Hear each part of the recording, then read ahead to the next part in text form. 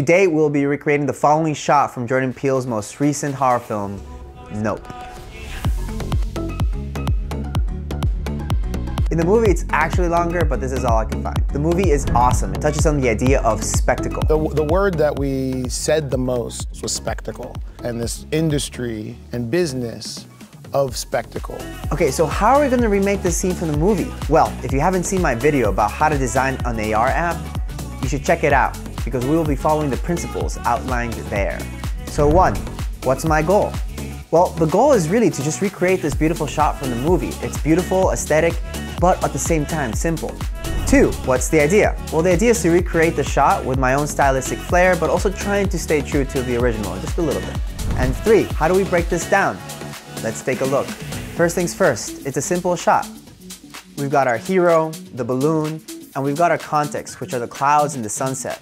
We also have a camera that's shaking a little bit and rotating around our hero. I'm thinking the hero and the clouds are 3D assets, but the clouds and the sky in the back are a matte painting. Matte paintings are often used in films as backdrops to replace something that isn't there or doesn't need to move much. Stormtroopers, and nobody knows that it's a matte painting. You just assume that this is a very large set. Okay, so the scene was probably arranged like this. We have our matte painting in the back, we have our hero somewhere in the middle, we have clouds surrounding the hero, and we have the camera focused on the hero with a deep depth of field where a lot of things are kind of in focus. First, I'll go through a very quick run through of how I did it in Blender, and then we'll go through a comparable and much quicker version in After Effects. Here we go! First, I needed my hero, but instead of making the balloon from the movie, I decided to choose my own hero. After looking at tons of reference images, I was ready to start modeling. I kept fudging up the beak, but I finally got something that I was okay with. I inflated the model via cloth simulation and applied the results. Then I sculpted the balloon along the areas where pockets of air might accumulate. And then I placed a rubber duck in the new scene. Okay, boom, done. Next, I searched for a backdrop image that I could use as my matte painting. Import it as a plane using the Images as Planes add-on and the range in the scene. Okay, boom, done. Next, I needed to place my camera to set up the shot. Good enough. Okay, boom, done. Next, I needed to create clouds, and this was a lot harder than I expected. I hadn't done this before. After knowing my buddy Dennis, who does amazing VFX, and scouring forums and YouTube for the best cloud strategy, I found that CG Cookie's tutorial on clouds for Eevee was my best bet. So I needed to use Eevee to make this as quick as possible, but potentially at the cost of realism. The node tree is a bit complicated, but the basic idea as taught by CG Cookie is to create a base shape that gets more cloud-like with layers of noise. After many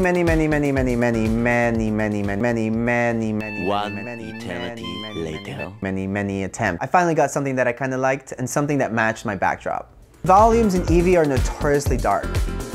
To make them brighter in this case, I added a volume absorption parameter and added it as an additional shader node to the principal volume node, which combined made things look better, almost immediately. Then, all you gotta do is arrange the clouds in the main scene. Okay, boom, done. Next, I needed good lighting.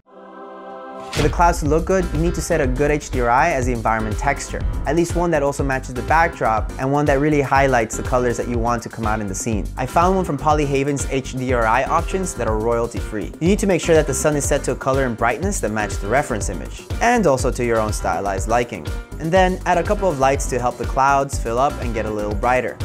Okay, boom, done. Next, I needed to add the smoke simulation to add some dynamics to the scene, a little bit of a mist as if the cloud was dispersing a little bit. After some experimentation, I chose to make the smoke sim independently, render it under a transparent background, and import it into my scene as an animated plane. This is advantageous for 2 reasons. The first is that Blender's smoke simulations can be a little bit buggy, so rendering a complex scene can be a bit tedious. The second is that if we render it independently and import it as an animated plane, then the computations on our main scene are reduced, and we can move the plane with the animation around in almost real time. Okay, boom, done. For smoke, the most important things that you need to make realistic smoke or mist are the noise attribute, adding an external force, and if you want slow acting smoke, reducing the time steps. Okay, boom, done. Next, I needed to rotate my camera just a little bit, just like in the real shot from the movie, and add a little bit of shake to make it a little bit more realistic. I downloaded the Camera Shakeify add-on, imported it, and changed some settings to my liking. I created a dummy cube and parented the camera to it. then animated the rotation of the cube, which then, as a result, animated the camera. Okay, boom, done. Next, to render, I changed the volumetric settings. Volumetric lighting tile size was set to 2 pixels, samples were set to 256, and the volumetric shadow samples to 128, which I think is the highest it can go. I changed the light clamping to 20 because sometimes I get green flashes or flickers during my renders. To fix these, you can also change the camera clip start or end and remove bloom and motion blur. Sometimes this isn't enough, and you can keep messing with the settings to get the result that you want, but if the flickers are small enough, you can probably fix them in post. Then all you have to do is hit render. Okay, boom, done. Now, is there an easier way to do this that's faster and comparable?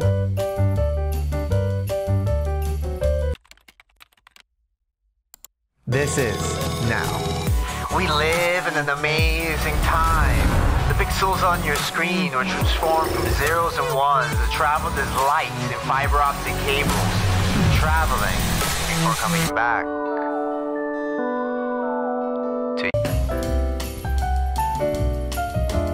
The answer is yes. You can get comparable results in After Effects without having to model complex clouds, nor having to wait for long render times. First, find the Blender to After Effects add-on.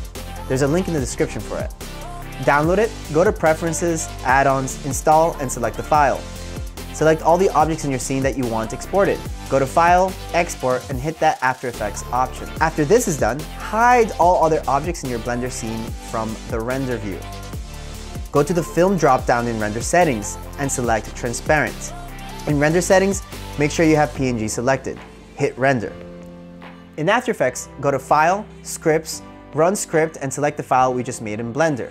Go to File again and hit Import File, and import your PNG sequence. Now add that pre-comp to your main comp. You can't see anything because the lights we imported are way too bright, so just disable them. Now we have the skeleton for our animation. Okay, boom, done. To summarize, we exported a file with camera, light, and object information. We also exported a PNG image sequence of our main hero shot on the transparent background. And all we have to do now is import the transparent PNGs of the clouds. You can easily find clouds that are royalty-free by Googling clouds transparent PNG or something like that. Download and import them into your scene, make them 3D objects, make some duplicates, and play around with rotations and positions. Once you like what you've made, add a new light or use the lights you imported and move them around the scene with a color that matches the sunset. I use a reddish color for some of the point lights. Then, I use my area light as an ambient light to add some fill to the entire shot by subtracting the complementary color, swamp green, from my scene. Using the same method, I replicated my reference's bluish cloud shadows. Here, I use a red-orange as my complementary color. Okay, boom, done. Next, for the music, I decided to make a suspenseful transition. To do this, I first jammed with myself until I found some chords that I liked. I arranged the chords into high strings and low strings. Then I added low octave brass instruments to play the root notes. Together, they sounded like this.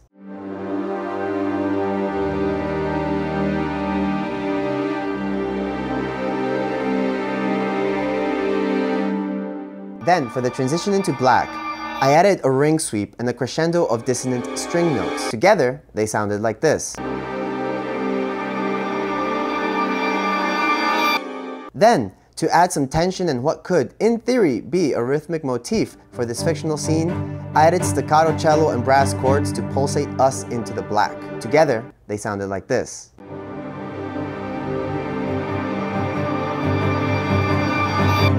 Then, to cue the scene start, I used 2 impact samples that left a high frequency ring. Finally, to master, I threw in a multi-band compressor, then another gentle compressor to lift things up a tiny bit more, and then finally, a limiter, just to be safe. Okay, boom, done.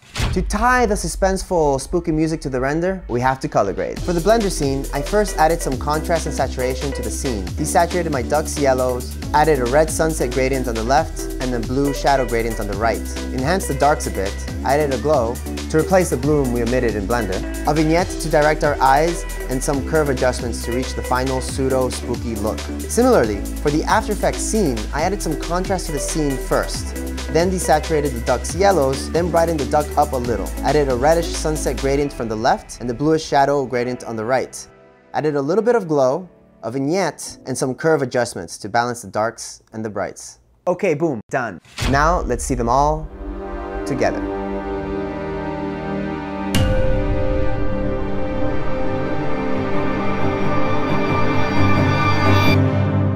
So which is better, Blender or After Effects? I honestly love both, and they both serve complementary purposes. If I'm in a rush and can't wait for long render times, I'd probably do what I did in this video. I would do quick modeling in Blender and then compositing in After Effects, potentially at the cost of realism and cloud customizability. However, this scene was simple. It only involved one camera shot. If I'm interested in something more complex, I think that Blender would give me the most flexibility. I mean, I could have done the compositing in Blender. However, if you're an enthusiast like me, then you have to strategize on how you want to leverage your existing skill sets and how you want to strengthen your weaknesses. In this case, I hadn't attempted clouds before in Blender, so I got to learn something new.